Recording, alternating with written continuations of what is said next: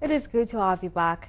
The candidate of the People's Democratic Party, PDP, in the March 18 governorship election in Ogun State, Abiodun'S, has formally filed the petition before the Election Petition Tribunal, seeking an order declaring him as the winner of the election.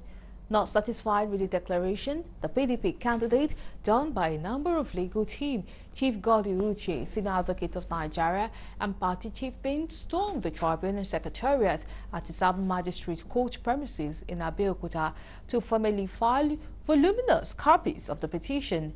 With Adebutu and the PDP as the first and second petitioners, the INEC, Abiodun, and the APC were respectively marked the first, second, and third respondents.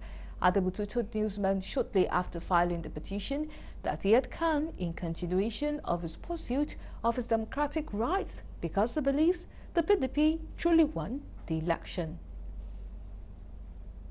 Everything possible to ensure success in this petition, and it is easy when the client actually won and the evidence is there. So there is no hanky-panky in our petition, and so we are very optimistic that the courts will do the best. Our grounds are many, and I think you should just have patience.